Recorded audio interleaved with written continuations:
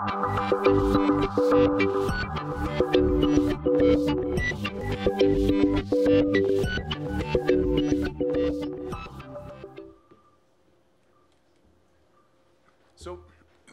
I actually have a bit of a confession to make. I graduated from university with a degree that had absolutely nothing to do with computers. All right, absolutely nothing. No idea for me. Now, I wasn't afraid of them. I wasn't like not that I didn't like them, but I just didn't really care too much about them in terms of they were nothing more to me than either video game machines. I plug in a cartridge, you play a game, boom, I'm done. Or as I hit university, they were glorified typewriters. And what I thought was really cool about the glorified typewriter was that I didn't have to like put that tape in and hit back and press. You guys, there's a couple of nods. The rest of you are probably going, "What the heck is that?" But for me, that was really about the extent of them. But then when I graduated, so I actually had a degree in English, but I actually wanted to get into writing. I tell people, oh, I was trying to write articles and stuff like that. Truth be told, actually, just getting university, I was also writing essays for students. There's actually good money in that. That's not being recorded, is it? It was a long time ago. I'm sure they won't lose the degrees now.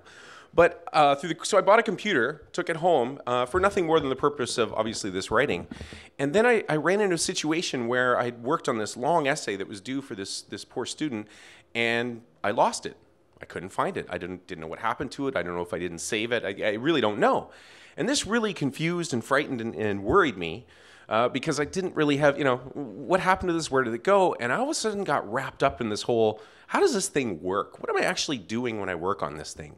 Avid reader. I started reading, started talking to a lot of people, and I started to learn a lot more. And now this is going back quite a ways. There was no app store for that. All right, if you couldn't build or cobble it together yourself, you didn't get it.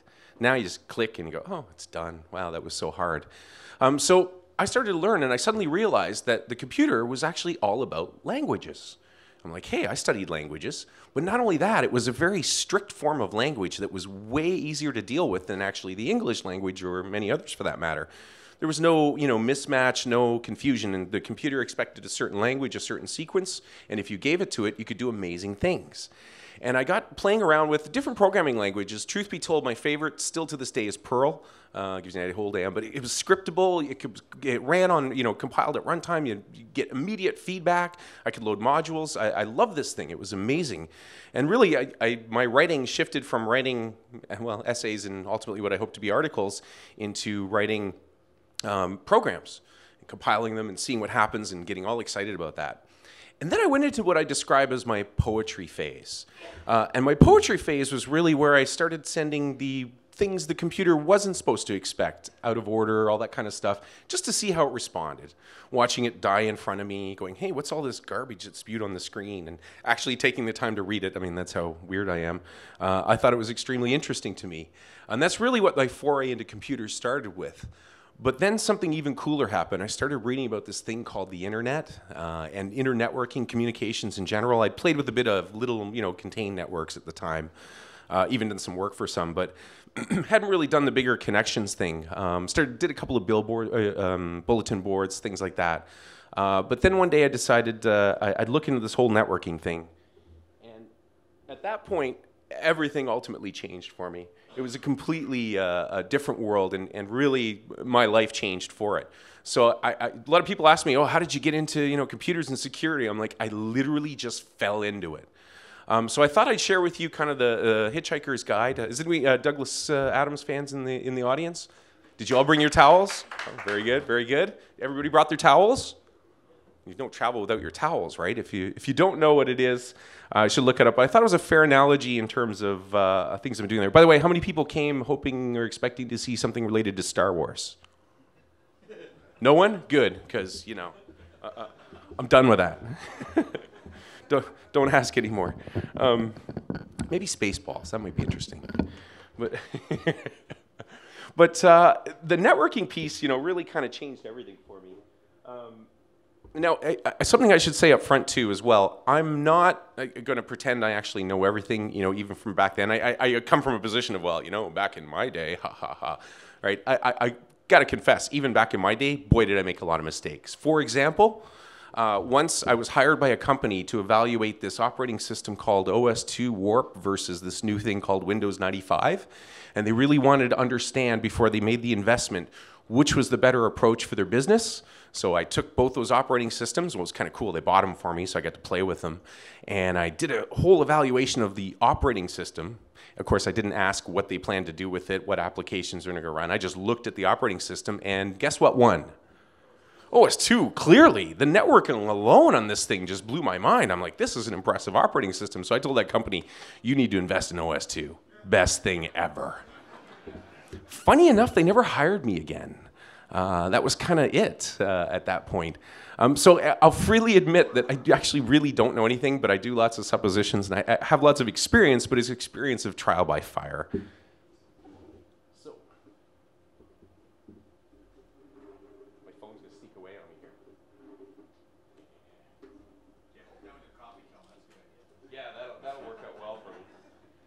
So I should explain. So to get on the internet, when I first started, figuring out about this internet thing, I mean, you could get those AOL discs in your McDonald's and stuff, but all that did was I had to call a long distance number because it wasn't really available in Canada. So, however, a local college where I was living at the time actually offered an internet course. I thought, oh, this would be perfect because as part of it, you get internet access. So I showed up that day. I listened for a bit, but they were really, kind of basic, blah. And so really I just got actually they were offering WinSock at the time, although I was playing different OS. I got my disk to connect, and I got my username and my password. And then, like I said, I sat down for a little bit, just long enough to realize that the school who was nice enough to have, essentially they had to give you your username and password. And of course, they told you, make sure to change it when you log in. And it was a randomly generated series of characters where then they just incremented the last number by 1 for each student. Yeah.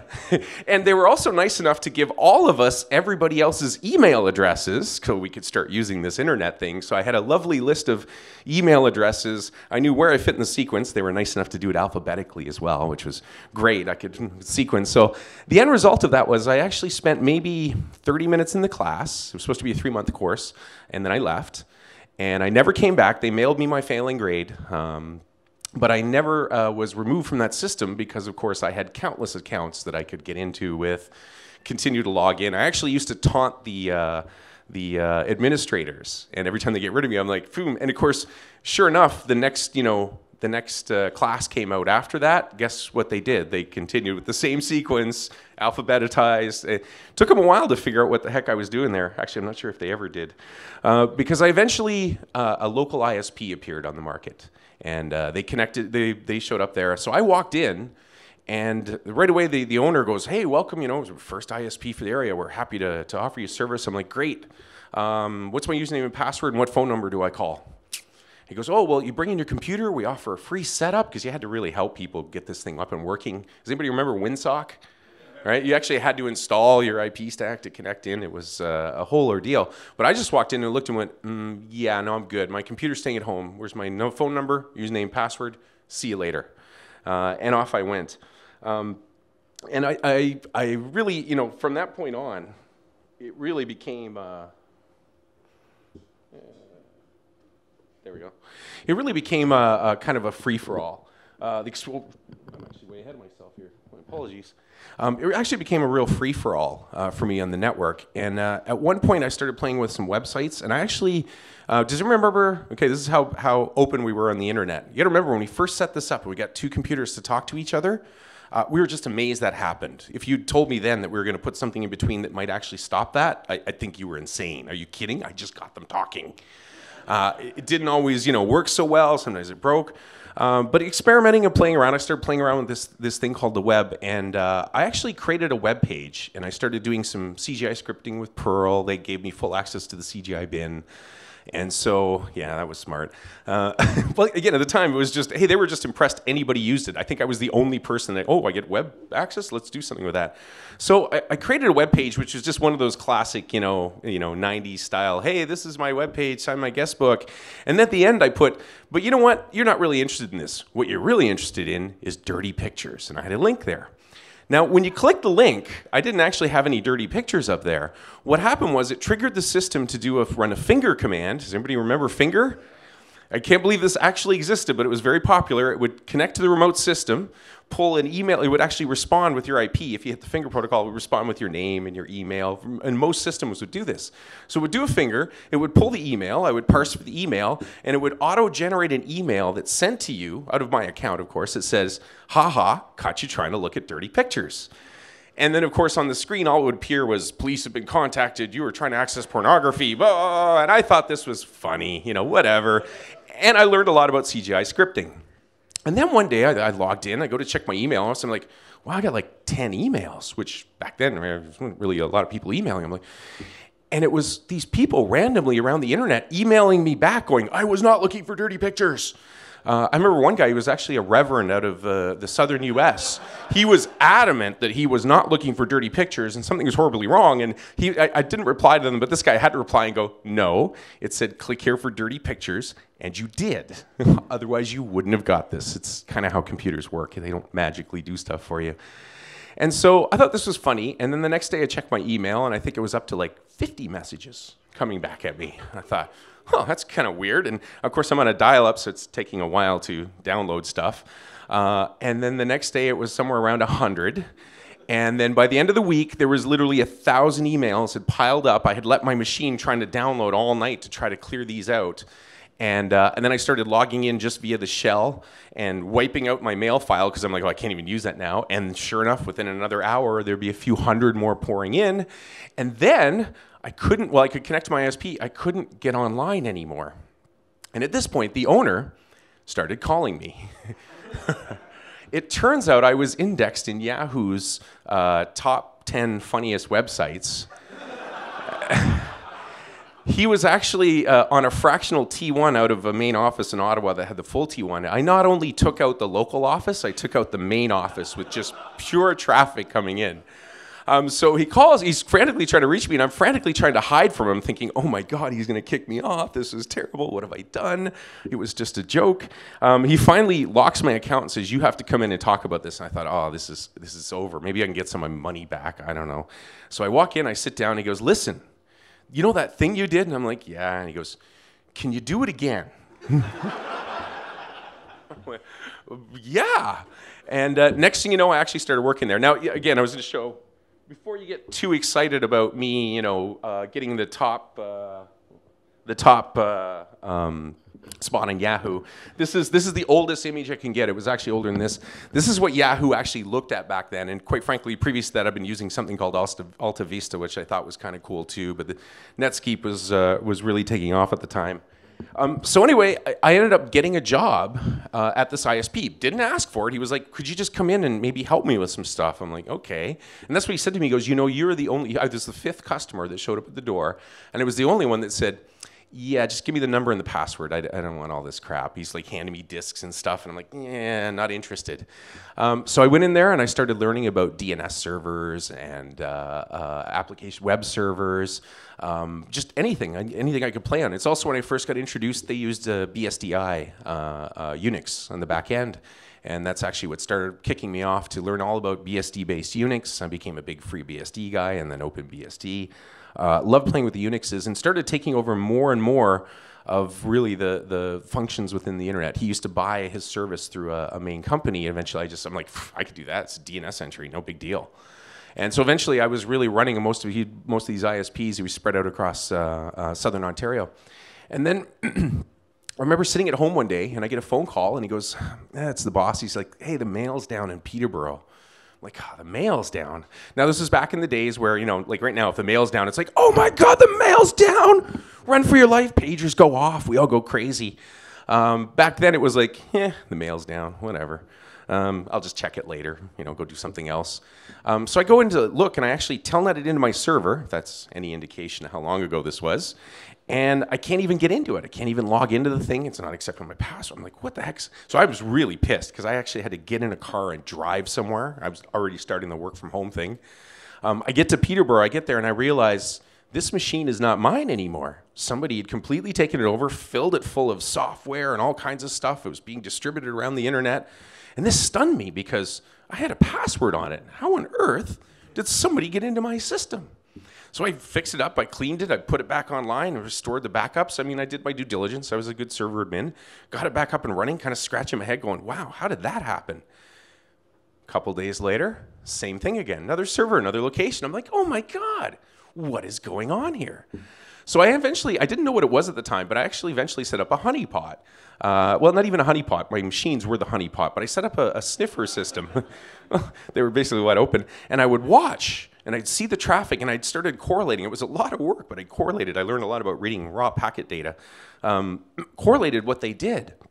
And I started to realize, oh my God, there's so much more you can do. I thought about all the programming and stuff, and I'm like, now I have access to do programmable things to other people's machines, whether they like it or not.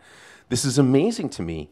And really, at that point, it turned into kind of a free-for-all on the internet. But it was a game. It was really a game because there wasn't much stuff online.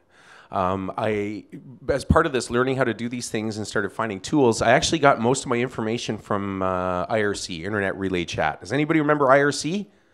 So that was like, for the rest of you, that's what we used to call Facebook. You could share images, movies, just probably not as pretty as what you're used to, but it certainly worked.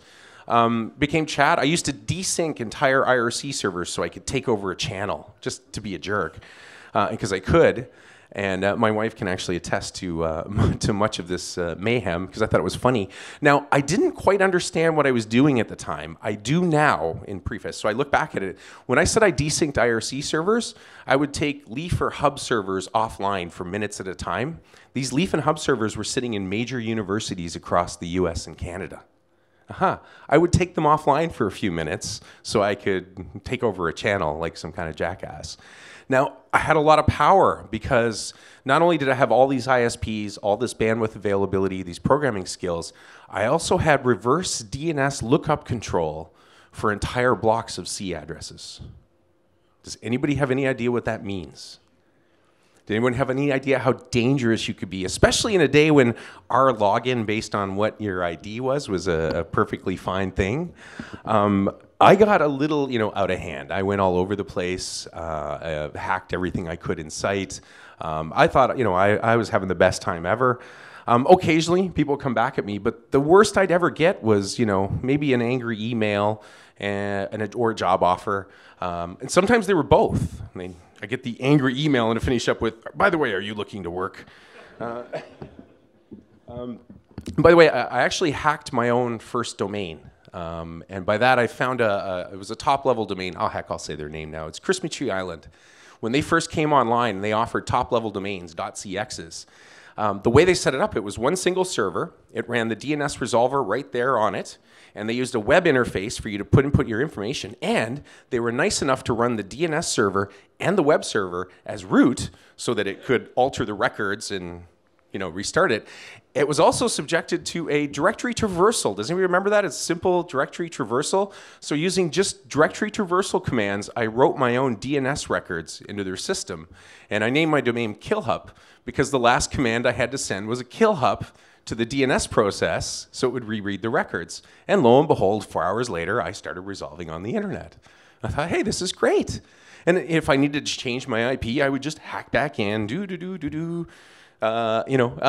the records, KillHup it, off I go. And this worked great for literally years. Now, over the course of those years, I eventually became security professional. I was working.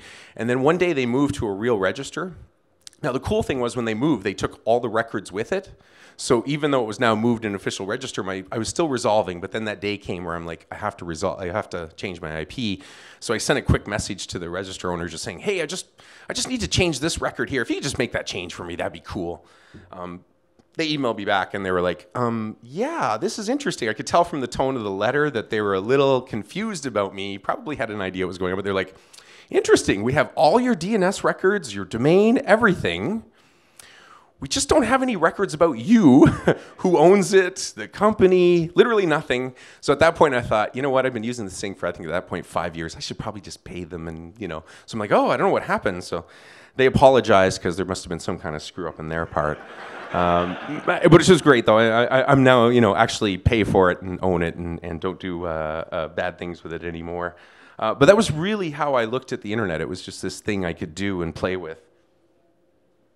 But then something happened. The ISP I worked for actually offered downstream services to other smaller ISPs, regional ISPs. And I actually got contacted by them once. Well, actually, they contacted my boss and said, hey, your guy there, hacker. And of course, people knew me at that point. I'd go around ravaging stuff. But I'd contact them afterwards and go, this screwed up. You need to fix this. Ha, ha, ha. I thought that was funny.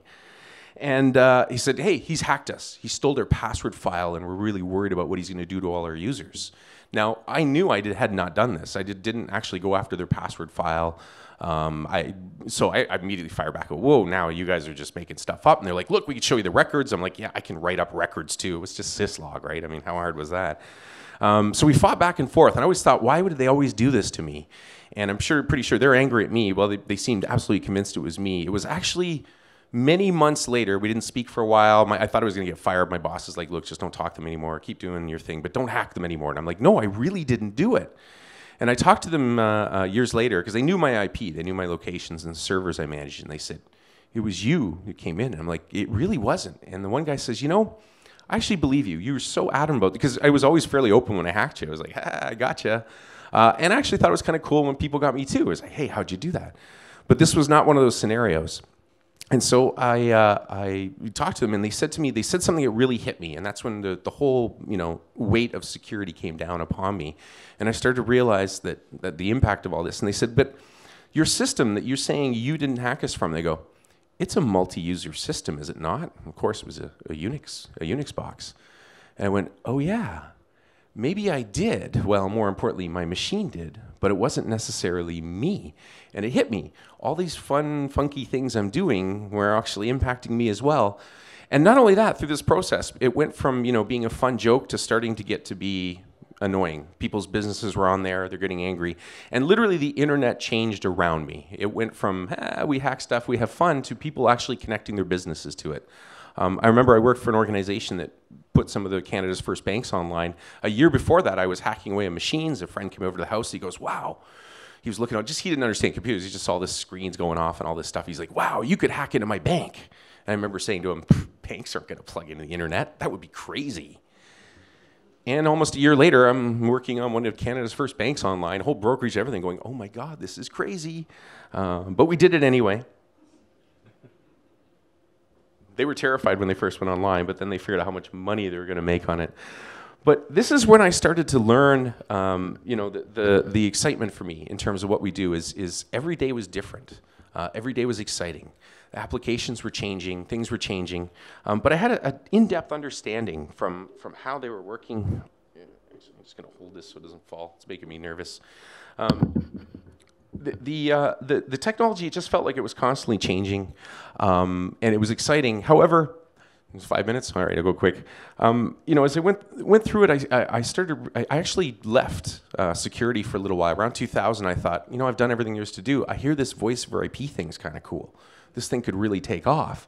So I actually left security. I went to voice over IP. It turns out trying to sell voice over IP before Nortel had introduced it, the market was crazy because I lived in Canada, and if Nortel wasn't doing it, clearly there was something wrong. Although we know in hindsight now that wasn't true. But it was a great experience for a while, but then I figured out once you compress voice a couple different ways, that's about as exciting as it gets. So I then started to fall back. I remember sitting in a class for our phone switch, and I looked and I'm like, oh my God, I know this. This is Sun OS. And so immediately I put my hand up and I said to the instructor, I go, what's the root password? He goes, there's no root password. I'm like, I don't know. So I'm plunking away. He's literally 5 minutes into the introduction. I put up my hand and go, I got root. He was not amused. Matter of fact, they pulled me out of the class. But then I found myself working with our team to build security solutions to link into voice over IP. Interestingly enough, at the time, I was actually working on an OEM relationship with this company called Checkpoint. Realizing that the VoIP thing was probably not going to go much further, and I liked the security, I ended up jumping right back into security for all it's worth. But I wouldn't turn away that experience for anything, because really the things I learned on the voice over IP side were completely applicable to security, especially as these things came on, understanding the gateways and things like that. So I'm here to tell you that if you want to get into IT security for the money, you might want to look elsewhere. The money is actually being made by the business, not by the security. You're really part of the infrastructure. And quite frankly, if how many people here do a lot of pen testing? Hacking stuff, right? It's truthfully the safer version of what I used to do. By the way, the stuff I used to do, please don't do that online anymore. I mean, you actually go to jail for it now. People know what it is. They'll come get you. But we have these cool things like red team, blue team, capture the flag. We can still practice and test, somewhat, a little less than the real world systems. But the aspect is of people coming in and hacking stuff, and I have to tell you, you're not a rock star. You're not all that exciting to the business. Because the reality is they barely notice if you protect the system. They certainly don't care if you break it, because really you're just getting in the way of their business. You're getting in the way of what they're trying to accomplish. So what you have to remember when you're talking about the business and you're talking about the things you do is that it is really all about building something. Just going in and breaking something doesn't really help you, doesn't really actually move them forward. You need to learn what the other groups do, what the other applications are running. There's more than just security to the business. I apologize, I'm jumping a little bit quicker. But I'll put it in perspective. I was in a business, right? If you want to excel in security, you have to know, you have to have all the answers. And I mean that across all the applications. One of the first calls I took in a big organization with a developer, he's like, oh, I need developer access for this application. I'm like, great. What service ports will you require? He kind of paused for a second and goes, all of them? I said, well, sir, there's 65,535 of them. I'm going to need to know which one. He goes, wow, there's that many? I can have all those? I'm like, no. Actually, 1,024 of them are reserved. But he goes, then I need to reserve my port. I'm like, no, that's not the way it works. Today, we have things called application control. And what we do is we stand back, and if our firewall doesn't recognize it, we go, oh, man, what's wrong with this firewall? Instead of taking the time to go down and talk to somebody who runs the application and saying, what the heck are you doing? We're trying to answer the question. We're trying to find the answer before we actually know what the question is. And so if there's anything I could say is if you're really interested in getting into security, the big message I can say is the pen testing is great. That's your tool. That's your towel that gets you in and gets you going. But the thing that really takes you forward is how well you understand the applications, how well you understand these things work. And there's really only one way to do it, and that's ultimately to get involved, to get out there and try it. Install an operating system, a different one. Stop using this app for that store. When I was around, we're not an RTFM generation. We should be an RTFS generation. Does anybody know what that is? If you don't, go look it up. You all need to RTFS. We need to get back to what we used to do. And if you're in security, that's ultimately where you can be your strongest. It's the things you learn outside of security that you bring into it that make you strong. Anyway, I'm getting the hook here, so I got to go. I'd like to thank everybody very much. I thank everybody for bringing me here. And a special thank you to my wife, who on her day off decided she'd come down and hang out with me at my nerd conference, as she calls us. So please be nice to her. And thank you very much, everybody.